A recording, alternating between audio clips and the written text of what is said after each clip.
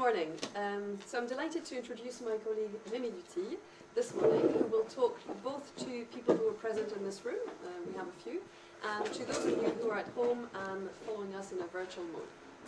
Today is the first time we meet for our new Séminaire d'équipe, which will be a time for the members of Climat, both to showcase their current research topics and to welcome other colleagues from different departments and or different universities. The choice we made as a team was to allow our different points of focus to gain some visibility, power of the minor mode, intermedial research, and a third line, which is transmission, memory, and legacy. Now I'm going to introduce our colleague Rémy Duthille, who has worked on the politics and symbolic politics of the 1790s, with articles on feminism, radicalism, and symbols like the guillotine. Along with Laurence Machet, another member of Climat, the two of us are currently editing the proceedings of a day conference on sociability and democratic practices in early 19th century Britain, to be published in June this year. Rémy is also working on a book on British celebrations of foreign revolutions from 1789 to 1848. This includes the French Revolution and its representation in British culture. Today's talk is linked to this project, and here is the title of Rémy's talk: The Intermedial Reception of Two French Revolutionary Songs, Ça ira and the Carmagnole in Britain, from 1789 to Dickens's A Tale of Two Cities. Okay. Thank you very much, Magali, for this kind presentation. Ça ira and the Carmagnole, alongside the Marseillaise, constitute the musical heritage of the French Revolution for most people. Many songs, often topical and ephemeral, were sung in that stormy period, but they are now forgotten. While the Marseillaise and in Britain God Save the King and other lesser-known songs like Britain Strike Home have been the object of critical study, little is known of the international reception of Ça ira and the Carmagnole. This paper is partly an attempt to remedy this situation, offering a case study in the international, in this case cross-channel, reception of two songs. I came across those songs during my work on this book I'm writing on British celebrations of foreign revolutions.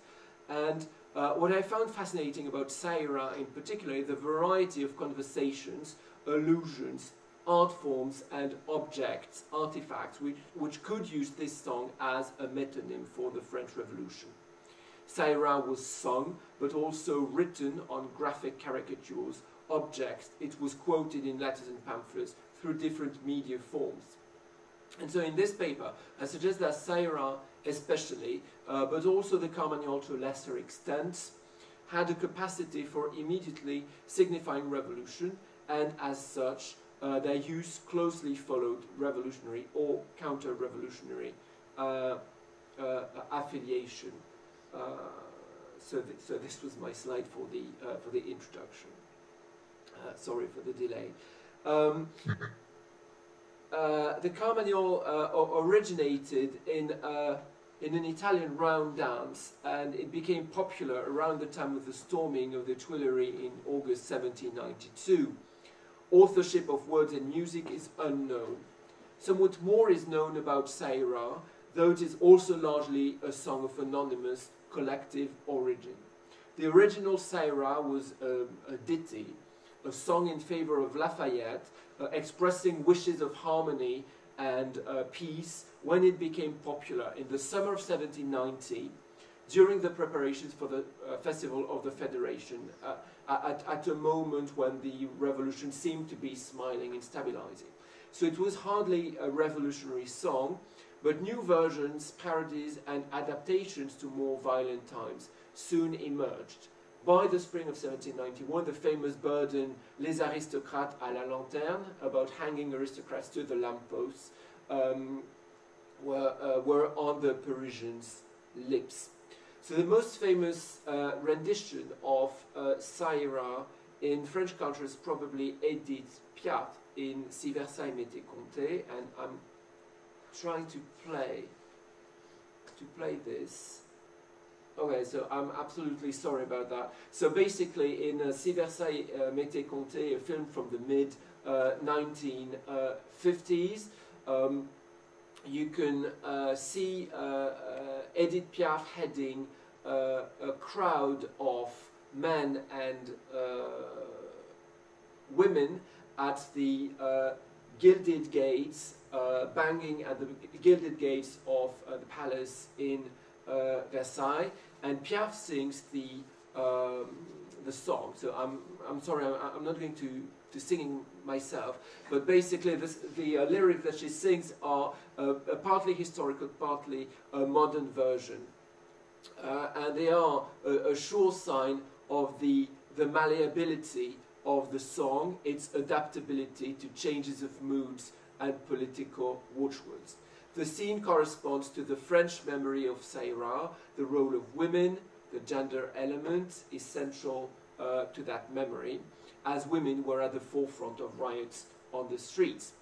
The British memory of Sayra was also gendered, but this time it bore on the negative, transgressive presence of unwomanly women in the public space. The women would be horrid hags rather than the bright-faced, pretty women that we see in the Sacha Guitry movie.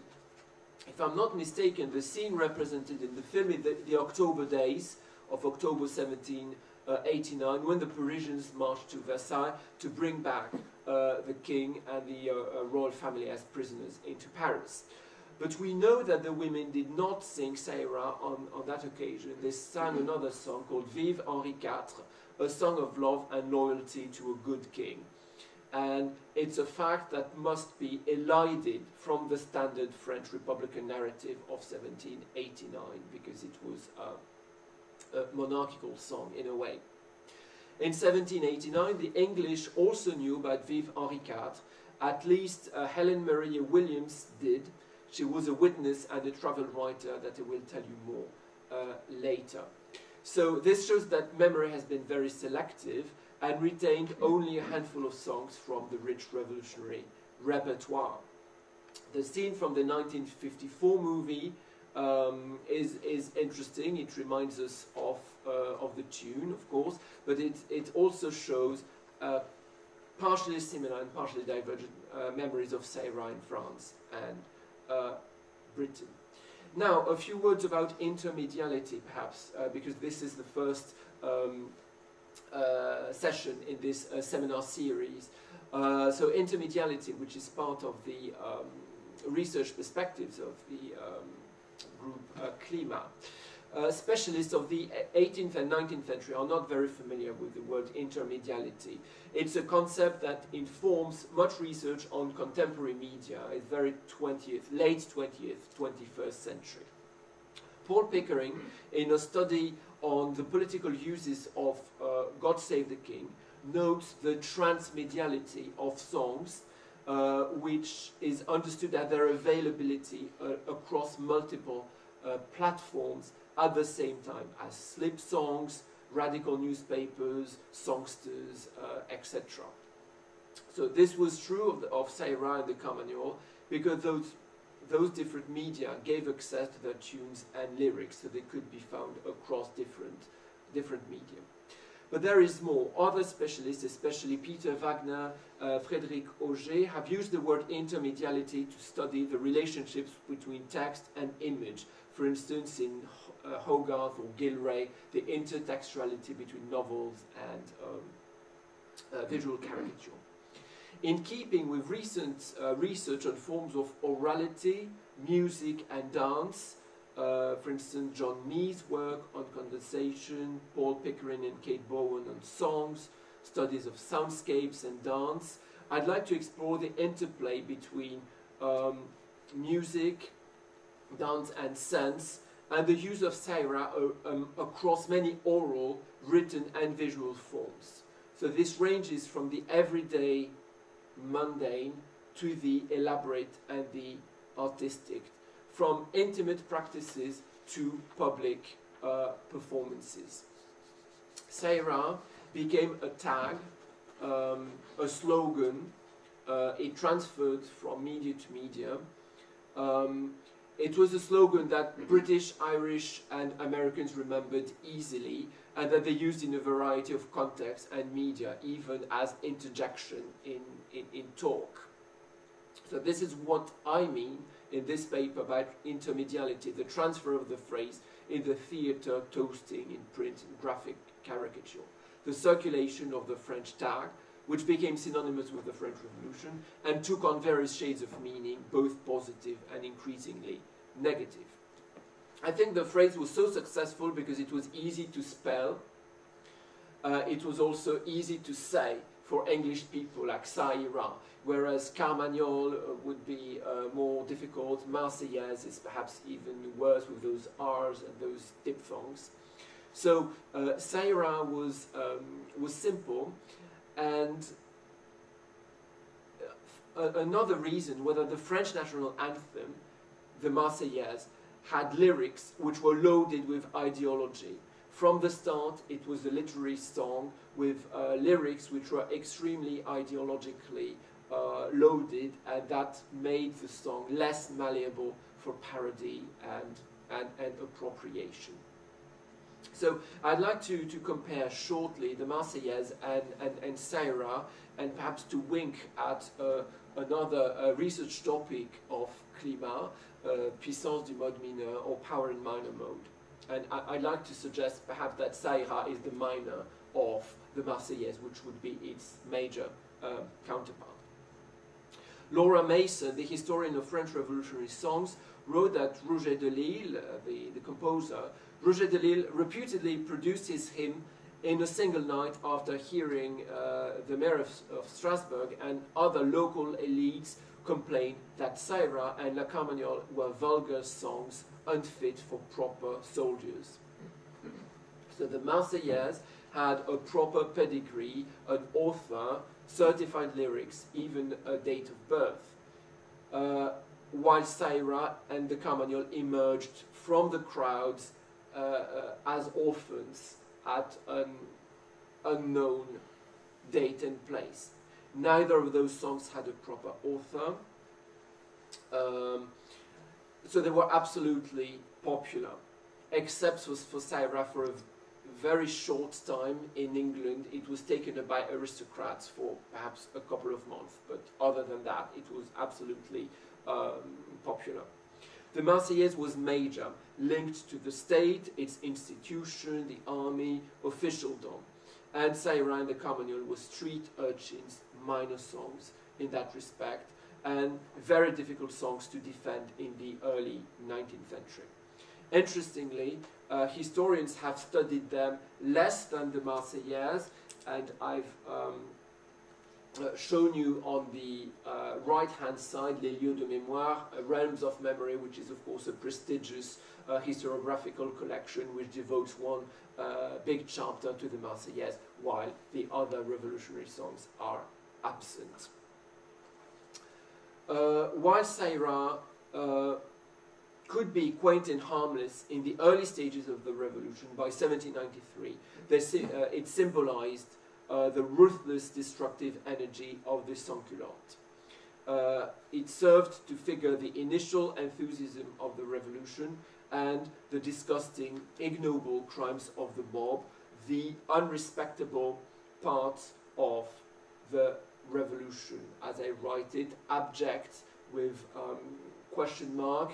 I'm not a proper literary person. If I were a critique littéraire, I would say clever things about Julia Kristeva and the abject, but I'm afraid I can't at this point. So I'm just... perhaps the public will have some takes on that part. Yes, so the idea of the disgusting, ignoble, abject, irrecoverable part of the revolution, while the Marseillaise represented the lofty ideals of the state, and typically the part that the Girondins wanted to reclaim. They accepted 1789 while rejecting the crimes of the terror in 1793, and I think that's important for Dickens and the rest of the presentation. So I'd like to discuss the evolution of ça ira from harmless song to war cry of the sans-culotte, and show some of the intermedial representations in Britain, especially in visual caricature. I have a second perspective, which I think I will shorten a little bit because it's different from intermediality. It's more about the song as a pragmatic text, the illocutory force, a song that is made to frighten the conservatives in Britain and France, a song whose importance really lies in its power to frighten. And finally, I will discuss Thomas Carlyle and Charles Dickens. So the Song of Joy at the Festival of the Federation. So this is an engraving, a French engraving showing the kind of rosy vision of the early stages of the French Revolution during the preparations for the Festival of the Federation. When even ladies took up spades and did some spade work to prepare for the decoration of the Festival of the Federation, the 14th of July, 1790. The song was played on the London theatres. There was a spate of plays on the Federation with theatrical managers trying to recreate, to reenact the Federation, and sometimes they reenacted the fall of the Bastille as well with grandiose decorations, and Saira was an air that was expected. Londoners could buy the libretto, which would include the lyrics and the score for the harpsichord, which I find interesting because the harpsichord was, of course, an aristocratic or middle-class instrument. So you could play Saira in your drawing room if you were a Whig aristocrat in the autumn of 1790. Helen Maria Williams, who was a keen observer of French realities, also propagated the notion of Saira as a jaunty song of revolutionary reconciliation. Her letters written in France, you have the reference at the bottom of the first volume. There are 8 volumes in total. I realized that I gave you quite a hefty passage. Basically, what Williams describes is the theatre in Paris. So between the acts, national songs are played in which the whole audience join in chorus, and there's one air in particular which has become a favorite called the Carillon National, and the burden of the song is Saira. It's sung at every theatre, in every street of Paris, in every town and village of France by man, woman and child. Is the signal of pleasure, and she notes that political discussions are usually punctuated by people saying Saira. So she saw that there was this kind of gradual blending from Saira, which is something as common as bonjour or merci, oui, Saira, merci, into the revolutionary song. So it's absolutely everywhere. And it expresses easygoing confidence in the revolution's outcome. In later volumes, this is from 1792, Helen Maria Williams also mentioned the song several times, and she wrote vivid vignettes of Parisian festive life. I like this word, vignette. It's a kind of key word in this presentation because English writers of narrative prose at the time, they loved to present the plantings of trees of liberty as a vignette, a kind of self-contained small scene. And one of those which I have shortened here, she says that on Sunday last the tree of liberty was planted with great rejoicings in the middle of the square in which we live. The people formed the most picturesque group, picturesque, so she's a bit like Lawrence Sterne and Tristram Shandy. She's just walking around and looking at things, and she sees a picturesque monk, a picturesque dairymaid or whatever. So they formed a picturesque group, and there was something in the scene that gave me an idea of the simplicity of ancient times. The people danced with all their hearts and souls. So The song partakes of the spirit of ideal civic communication, celebrating the rule of law. It's a quotation from Elizabeth Ball's From Women Travel Writers and the Language of Aesthetics. And so the festival is aestheticized as a self-contained unit, and it presents the revolution as a kind of dream dreamt up by Jean-Jacques Rousseau, a prelude to democratic government. But for me, Williams's composition, the vignette, is also significant for another reason, because of course it serves to beautify popular joy, but it also frames it and contains it. It contains popular agency, as if she feared the panoramic tableau. There are very few big tableaus, as you find in Dickens in A Tale of Two Cities, with this oceanic crowd rushing forth, etc. She sees the people in small vignettes doing nice, pretty things, which is a way perhaps of containing a popular agency. So this is a representation of singing around the tree of liberty, and there existed so many at the time. And this contrasted with another vision of the crowd at a civic festival, published in the Manchester Herald in April 1792. It is inspired by two English radicals who had gone to Paris to liaise with the Jacobins. So this was written by people who are very committed to democracy, compared with Williams, who was much more elitist. And they describe 50,000 people dancing at Walt to Saira. I heard 100,000 voices cry out, Vive les Anglais, etc. I was witness to sentiments from the mouth of the multitude, and this finally is a lasting monument of the virtue of the people when left to the honest effusion of their own sentiments and unshackled by the satellites of despotism. So this time the representation is much more democratic than in Williams, in the sense that the narrator, an English lover of the French Revolution, immerses himself in the immense crowd. He's not a kind of outside spectator like Williams, and though he's still a spectator, I saw, he does not contain the revolutionary activity, but imagines its cosmopolitan reach, encompassing even the English.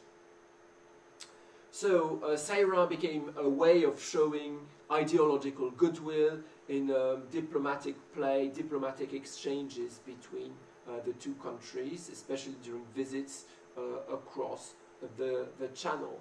In August 1790, Francais and Bougon, who were two delegates from the Nantes Jacobin Club, were visiting London.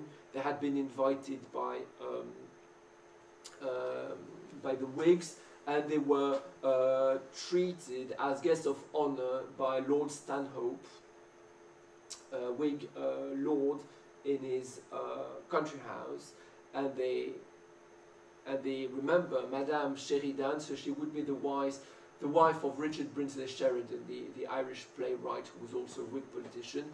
Madame Sheridan, une des plus belles femmes d'Angleterre, nous a chanté avec sa sœur, s'accompagnant du clavecin, des chansons patriotiques et françaises. So again, you can see how in 1790 Whig ladies could sing French tunes like probably Saira. He doesn't say it, but this kind of tune was perfectly acceptable in the upper reaches of the nobility, in fashionable drawing rooms. And of course this has been largely forgotten. Caricaturists use the word Saira as a convenient tag to signify revolution. As I said, I'm not sure you can see very much Saira, but it's like the play of the Seven Errors. Saira is written somewhere in this plate, Mr. Burke's pair of spectacles for short-sighted politicians. So it's a caricature of Edmund Burke's criticism of English friends of the Revolution. And here this appears here around the character of Richard Brinsley Sheridan, whose wife played Sarah on the harpsichord, and he's saying Sarah while playing an extinguisher, the kind of which are used in theatres. So here there's an emphasis on orality and on people bellowing out slogans in a very dramatic way. Of course, Sheridan was a playwright. Slide 14th, Rowlandson. It's one among many that could have been chosen. A detail from Rowlandson's Philosophy Run Mad, or A Stupendous Monument of Human Wisdom. This is a quotation by Charles James Fox, who was another of those Whig friends of the French Revolution. And here you see philosophy claiming Sarah on top of a pile of truncated columns reading law, community, etc. So Sarah is like the acme, the epitome of philosophy run mad. And of course this is where the slogan works well, because it's very short, so you can put it in a speech bubble and everyone understood it in Britain. A different take on Sarah is this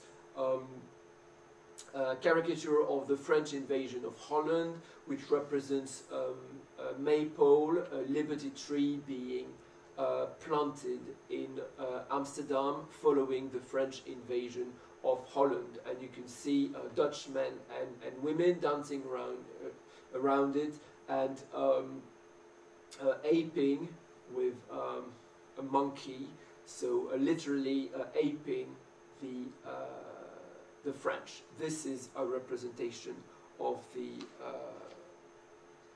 Carmagnole, the round dance.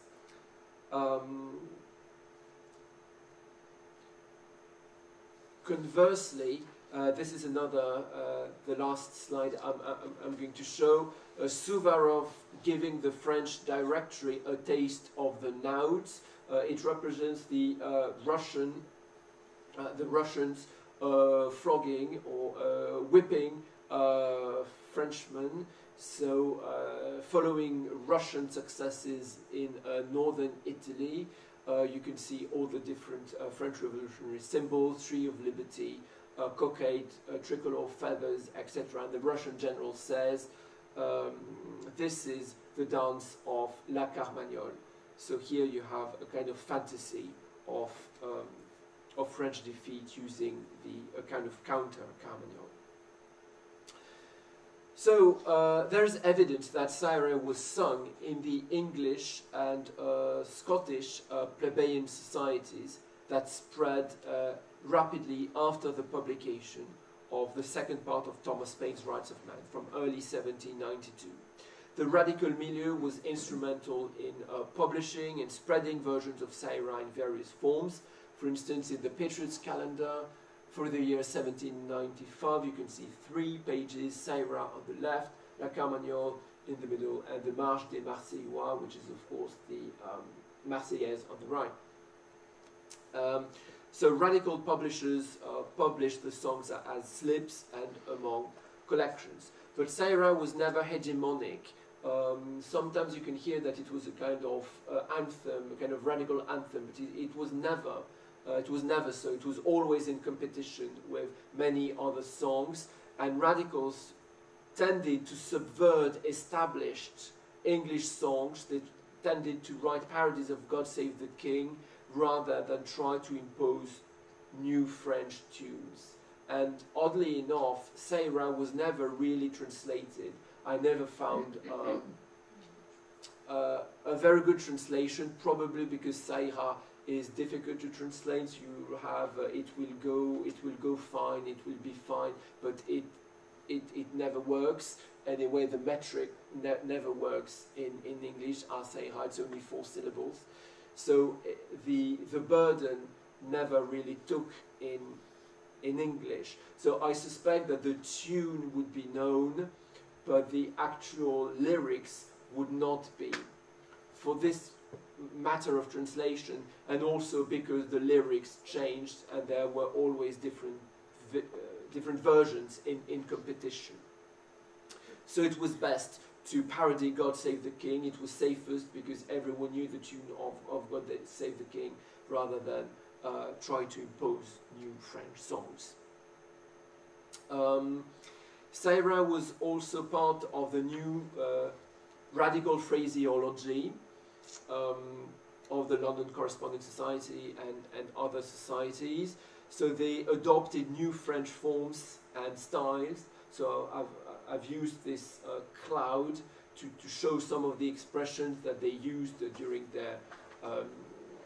their meetings, the sittings, natural rights, a British convention, the Republic is indivisible, patriotic donations will be sought, the honours of citizenship will be granted, etc. And so some of the reports, at least one Scottish report from December 1793, was dated first year of the British Convention, one and indivisible, a very French phrase, with the addition of Sarah, Sarah, so they would write Sarah, Sarah in the margins. The government took a stern view, of course, of such French phraseology, and prosecution. The prosecution brought up Sarah as evidence in state trials in 1794.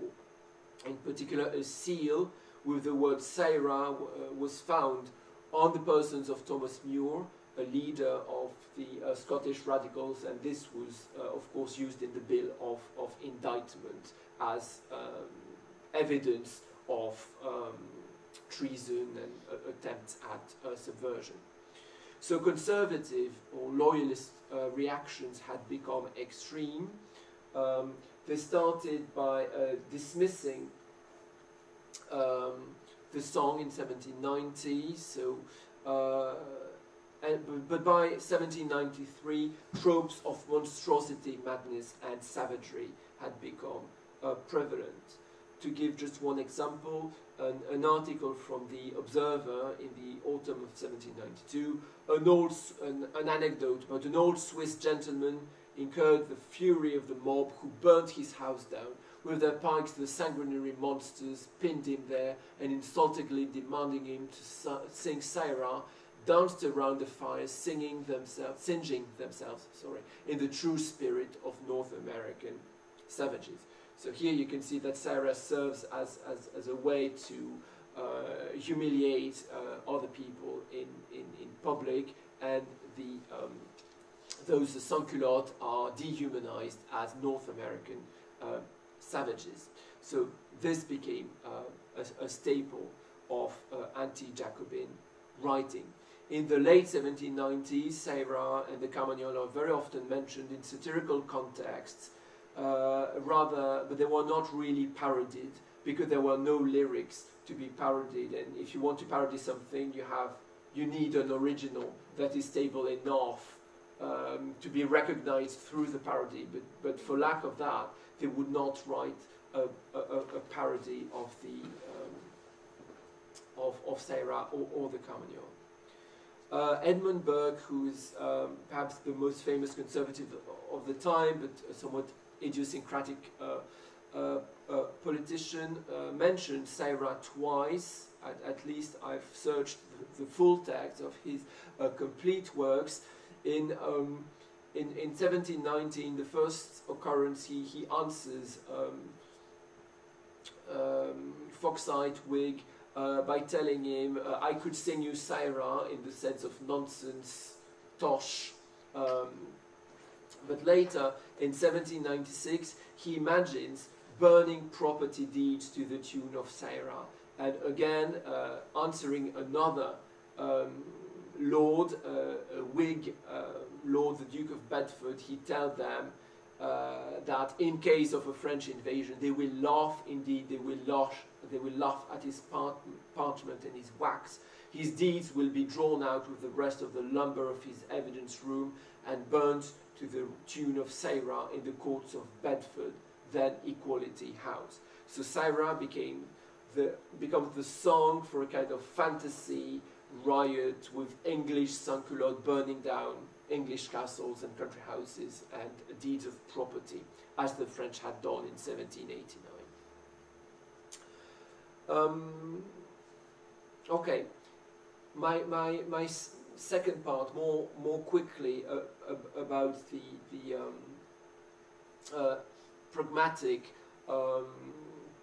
pragmatic dimension of Sarah, doing things with a tune, singing and threatening. So my main point here is that Sarah was heard only very rarely, very intermittently, because it was forbidden, and so the people who sang the song, who whistled the tune, did it for strategic purposes always, and it was a victory to be able to sing it on the streets. So it was a threat, and the song was used as a threat because it was sung without the lyrics, or because it was played by a band. It was more difficult to indict it. So it was a way of saying things without actually saying them, or threatening people with death and revolution without actually calling to arms and to a revolution. So there's a lot of historiography in the constitutionalist idiom, with the idea that the radicals use the constitutionalist idiom, that they use the English constitution, the Magna Carta, the British constitution, etc., because they feared that they might be accused of being traitors if they used the French Revolution. But I argue that the French revolutionary symbols were still used, like the Cap of Liberty and like the songs. And I would suggest that Sarah, the Cap of Liberty, and other symbols had a kind of thermostatic function, turning the heat up or down. So you would sing Sarah to put pressure to bear on the authorities, to turn heat, to threaten them with revolution, and you refrained from singing Sarah when you wanted to sound respectable and constitutional. So this is why there was a strategic use of those songs, and the Carmagnole as well. So just one slide to illustrate this about the Peterloo massacre of the 16th of August 1819, peaceful radical rally which was where men, women and children were massacred by the Manchester Yeomanry, a turning point in the history of democracy in Britain. So Barnes, interestingly, Barnes did not play Sarah at Peterloo on St. Peter's Fields, but they played it at dinners, at public dinners, before and after. And so my hypothesis is that the organizers wanted the meeting to be respectable and constitutional, which is why they did not play Sarah, but they vented threats at dinners before and in smaller scale events. So there was a careful poising of threats. This is at least where my reflections led me. Perhaps a few words on Carlyle and Dickens to finish. And now I'm entering more resolutely into literary territory. Thomas Carlyle's History of the French Revolution, published in 1837, presents vivid scenes of desecration set in 1793 during the de-Christianization campaigns. Of course, the French Revolution receded into history. There was a selective memory of songs.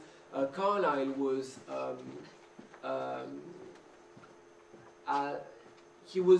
professional enough to ask for a copy of Sayra. He wanted the score of the song, which I find interesting because this suggests both that Carlyle was serious and wanted to see the song and perhaps play it.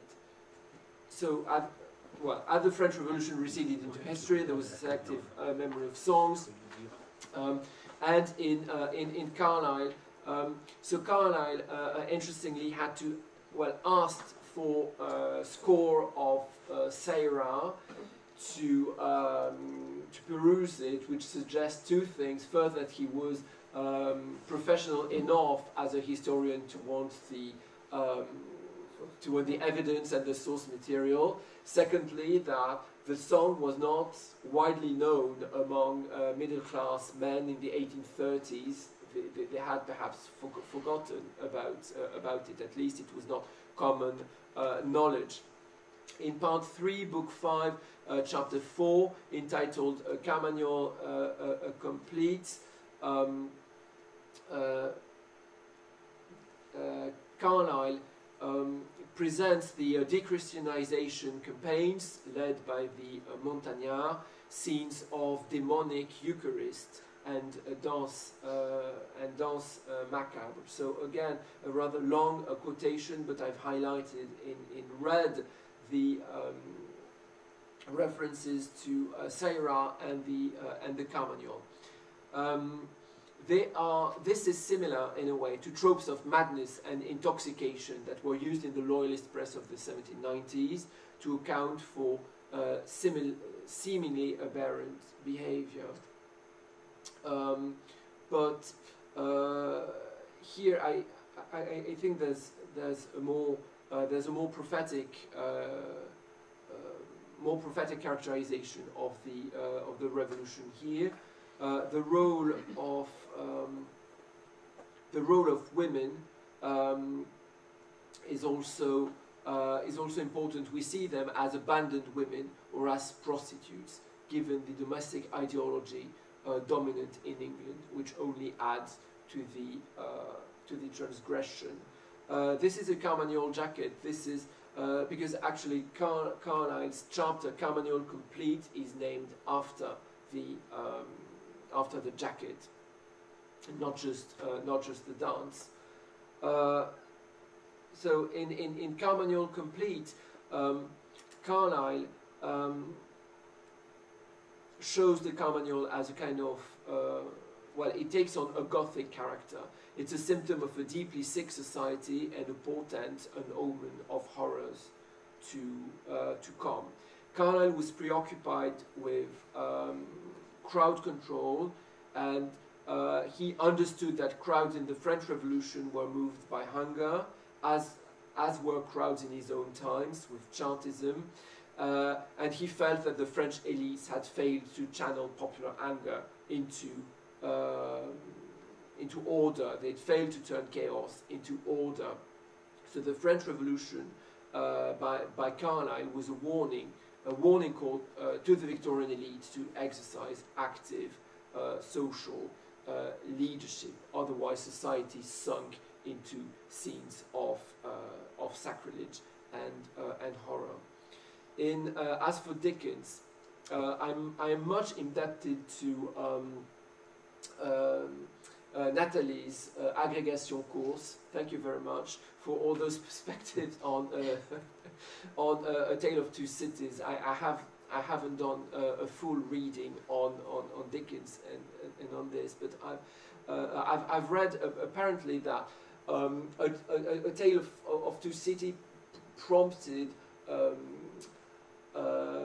a fashion for the Carmagnole. The song was reissued as a scores because of a musical that was performed in London. So inspired by the book, and then people could play the harpsichord, presumably on the pianoforte, no longer a harpsichord, but this time more in a Gothic retro way.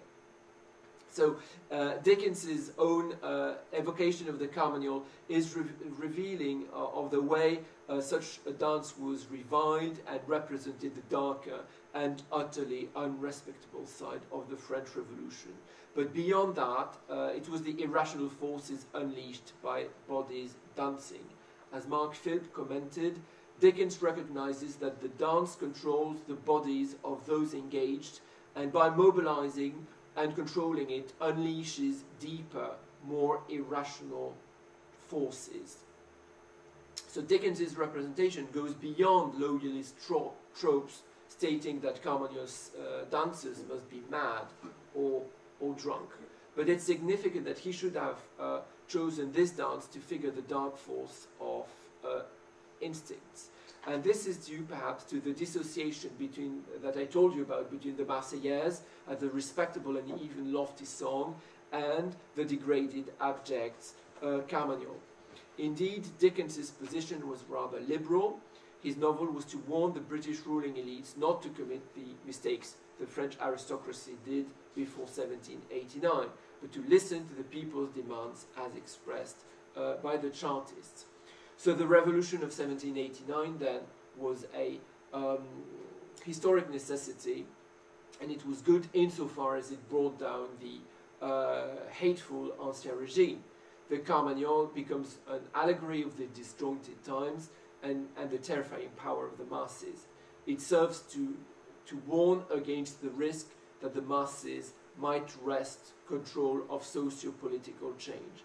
And I think there's a vignette effect in this scene by Dickens as well, but I suppose that it's not as well contained as in Williams. In Williams it's pretty and beautiful, but in Dickens, writing about 1793 and with the knowledge of what went after, this kind of vignette of the Carmagnole is cannot remain confined within a single scene. Dickens's stance could be called Girondin, I think, and this may have to do with Lamartine. I've done my research on Lamartine, though. So Lamartine, the French poet, had published his own history of the Girondists in 1847, just before the Revolution. And it was a history of the French Revolution that was very popular in Britain. Lamartine at some point called Seyrat that Marseillaise of assassins in the course of description of a demonstration headed by a female Democrat and feminist, Théroigne de Méricourt. And each time Seyrat and the Carmagnole appear in his history, it's in a narrative of riots involving women at the forefront with humiliation, violence, and pillage. And so I suspect that such scenes from the pen of a respected, successful French poet might have influenced the English public and strengthened the association of the two songs with transgression. Dickens certainly praised Lamartine in a letter from March 1848, so during the French Revolution of 1848, he called him one of the best fellows in the world, which does not mean that he was inspired by Lamartine, but I would suggest that there was an alignment between the two, and a kind of dissociation between 1789 and 1793, with the Carmagnole and Seyrat, the abject, unredeemable part of the revolution. So my concluding words, I'm not going to say anything more about vignettes, I think I'm done with that, but perhaps to ask where the power of frightening, where does Seyrat's frightening power come from? Of course, from historical associations and context, from the massacres of 1793, the terror, but I think it also has to do with the title, with the melody, and with the tune. Perhaps because the title expresses optimism, so it can be seen as revolutionary confidence, but also as desperate recklessness. Okay, kind of recklessness, we can pull it off. Anything goes. Perhaps because the melody as well is the simplicity of the tune makes it endearing. It has a relatively high pitch, but this is in contrast with the deadly words applied from 1791. So I would suggest that there was something eerie that lent itself to the Gothic, perhaps, in the contrast between hanging people by the lamppost and this kind of nice tune, the simplicity of the tune. So beyond words, the oral dimension, and here I'm really stepping into a speculative dimension that you might want to comment on, with the idea that revolutionary songs unleashed primeval animal energies because of their tune and their beat and the music, not the lyrics, because as we saw, the lyrics were almost irrelevant from the start. So not the lyrics, but the tune. And finally, the idea that there was a popular violence that was difficult to channel, that it was resurgent, and that each time you heard someone whistling Saira or the Carmagnole, then it meant that there was something that was surging up, and that it was the elite's responsibility to channel that into respectability. Thank you very much for your attention. Thank you, Rémy. Right, that was very interesting. I think we're going to have a debate. We can take some questions from here and from the people who are at home, can we not? Yes. Yes? Shall I take down the PowerPoint, or If you want. or perhaps Yes, if we want to We'll see go people back to some probably in a better slides, way. whatever. Yeah. So you can do this and we can see everything. Yeah, that's probably easier. Right, is there anyone who would like to start, or can I open the questions? I would just like to ask Rémy about the similar British songs, because you mentioned Saira and La Carmagnole, and I was wondering whether other songs in Britain had the same power. You talked about the thermostatic function of putting pressure on the elites. So would there be, around at the same time, would there be songs that had the same power and the same function in Britain? No, I don't think so. Okay. No British songs, because I read in the Northern Star, I think a chartist writing in the mid 1840s saying there is no radical Marseillaise in England, so there was no single tune that could have this function. Actually, the radicals composed a lot of songs, but many of them were to the tune of.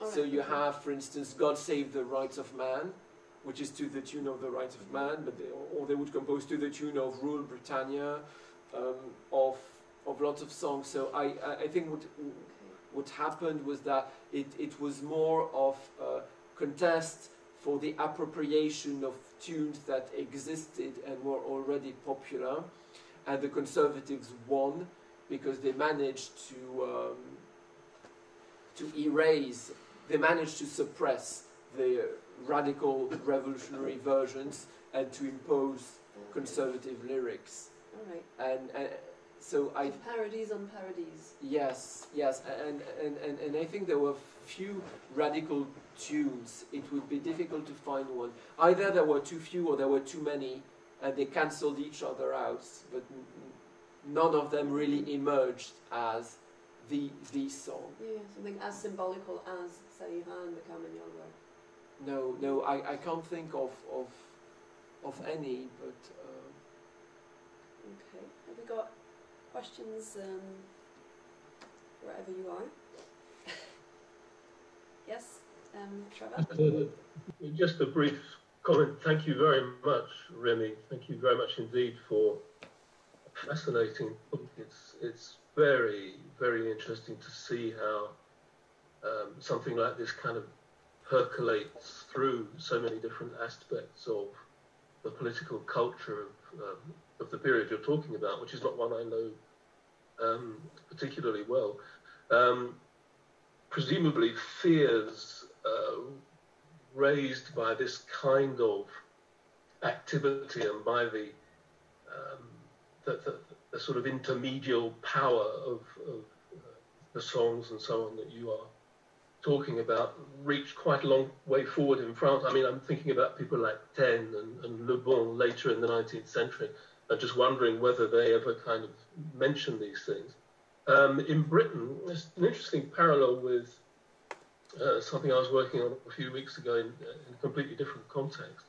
The V for Victory campaign during the Second World War in Britain, where the opening bars of Beethoven's Fifth Symphony were used constantly to to represent the letter V and to kind of generate a very widespread campaign in Britain against Germany, but also in France, occupied France.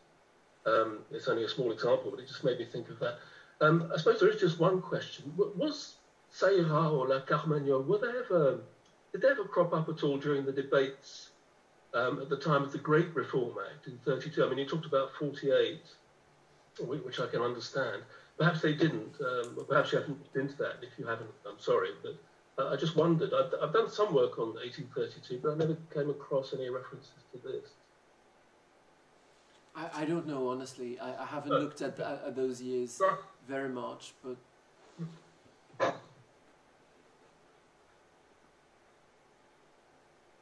I don't know, because the French Revolution of 1830 was very pacific in a way. It was very short, it lasted for 3 days, there were few casualties, so that was a moment when the idea of revolution was becoming more acceptable, you know, that France had proved that it was able to manage regime change without decades of bloodshed and all of that. So I don't think it would make much sense for the radicals to play Seira or the Carmagnole at that moment, because they were egging on the Whigs to pass the reform bills, and they were nearly there, so they would be rather more encouraging rather than trying to frighten them.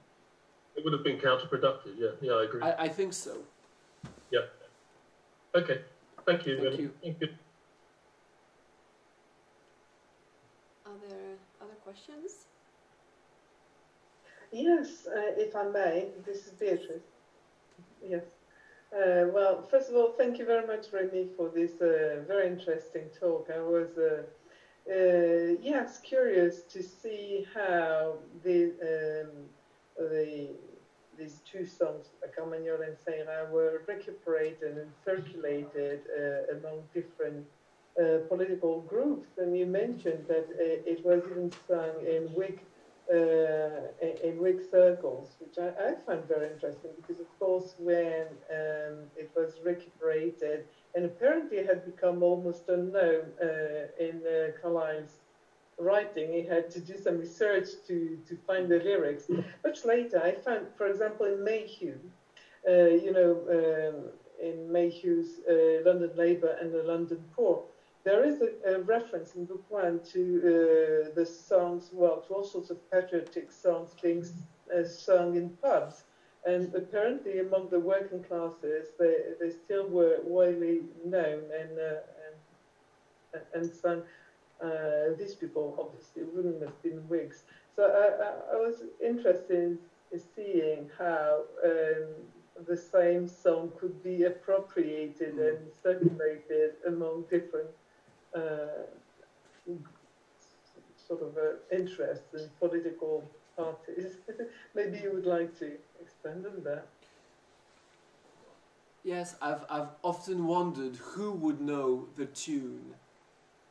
Nobody would know the lyrics, but who would recognize the tune as something revolutionary and dangerous and grave?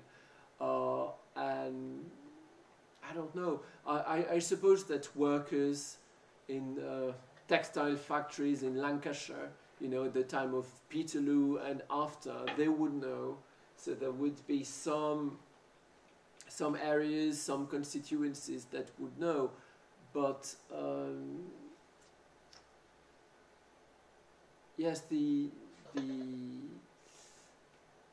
sometimes it feels as if everyone knows the tag, Sarah. Everyone knows that there's a song that's called Sarah and that it is dangerous and you must not sing it.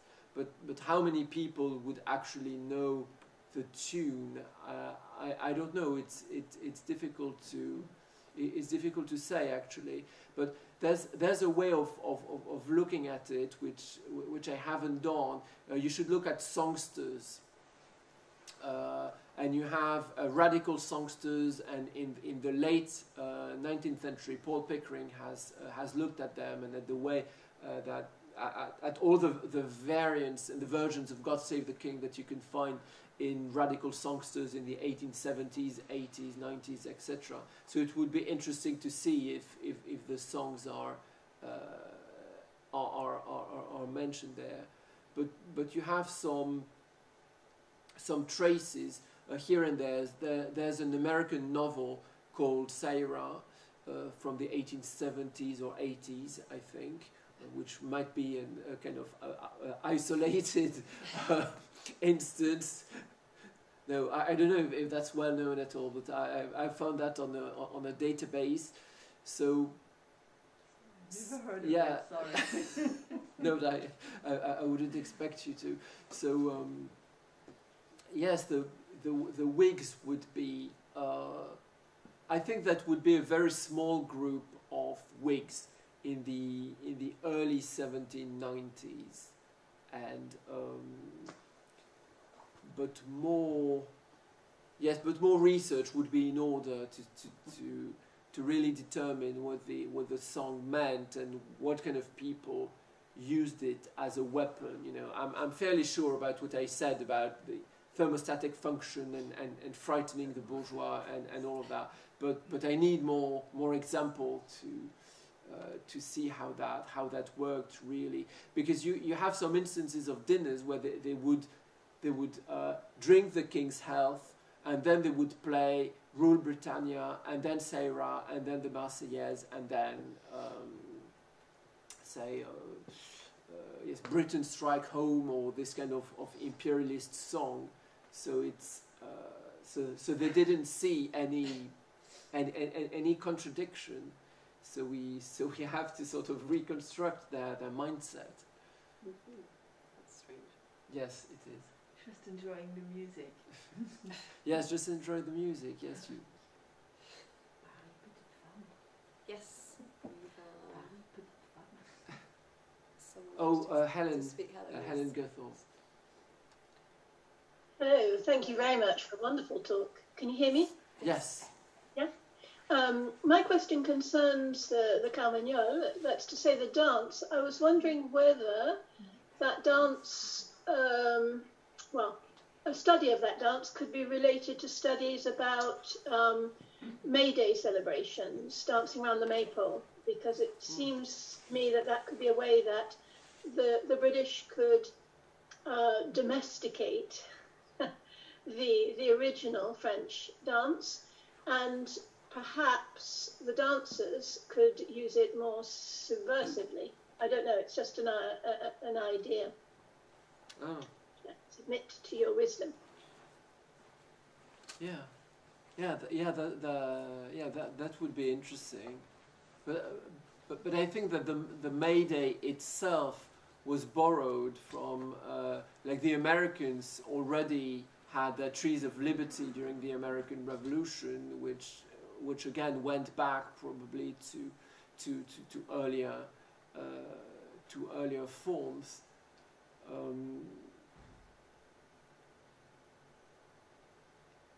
I don't know about the Carmagnole really, because I've been looking for it on YouTube and found no satisfactory video to show, because there's also a very regional aspect. You can also find the Occitan Carmagnoles with people in places like Perpignan or Narbonne with the Occitan flag and dancing the Carmagnole. So this is not the same tune, but this is more or less the same dance. So it's strange to see that the dance has been, you know, recuperated in a kind of regionalism, which to me is not politically aligned with 1793 at all. It tends to be quite the contrary. So I don't know, because I think there was this struggle over appropriation, as I told you a little bit about the songs like God Save the King, but knowing the English loyalists, I think they would be very good at appropriating May dancing for loyalist purposes, you know, as communion with nature, nature being religion, religion being obedience to the king, and that kind of thing. So I suppose there would be a kind of conflict there that the radicals might very well lose, except in some places, but.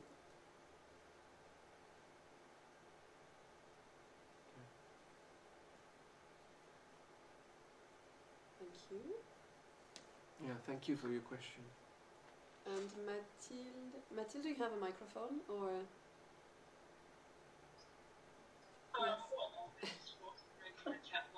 Yeah, I mean, I was going to ask about the dance thing. So we can't hear you very well, Mathilde. Sorry. If there is a way of, I don't know, getting closer. The laptop. Sorry about that. Yes, just gave a comment here. It reminded me of a song that is actually comes with a dance in Sweden, and it's a hark back to the French occupation of Sweden, and it's called The Little Frog, and they hop around the maple, but in a way that parodies or mocks the French, in fact. So it's just. In fact, I had a question. I would like to know, Rémy, if you have come across, revolutionary songs from the US, from the United States, that traveled to Britain, that may have been appropriated there, or is there something similar across the Atlantic?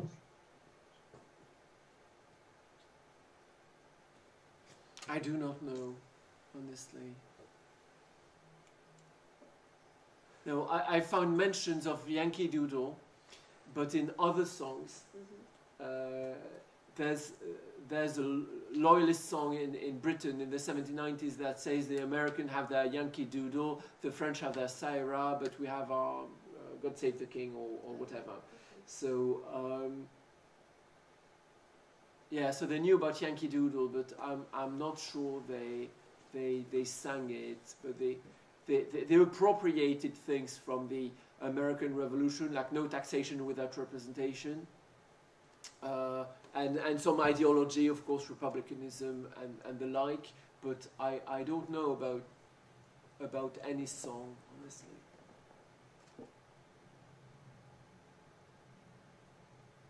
Okay, thank you, Mathilde. Would anyone like to ask a question?